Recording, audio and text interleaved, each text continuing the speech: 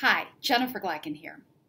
Did you know that Earl Nightingale once said that if you study an hour a day about your profession, that within 3 years you'll be the top of your field, within 5 years you'll be a national authority, and then within 7 years you could be the top person in the world at your profession?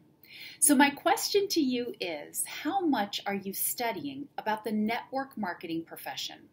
My guess is that most people, when they have those little snippets of time to do personal development, they might read a book about personal growth or about vision or about list of names or how to contact and invite.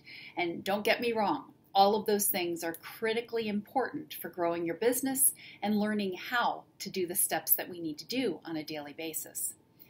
However, spending a little bit of time each day, and it doesn't have to be that full hour, maybe you don't want to be the very top in this industry, but if you do a little bit each day, listening to podcasts about network marketing, reading about network marketing, really immersing yourself in this field, you will dramatically change your opinion of the field. You'll become more and more of an authority. You'll learn differently about how this industry works.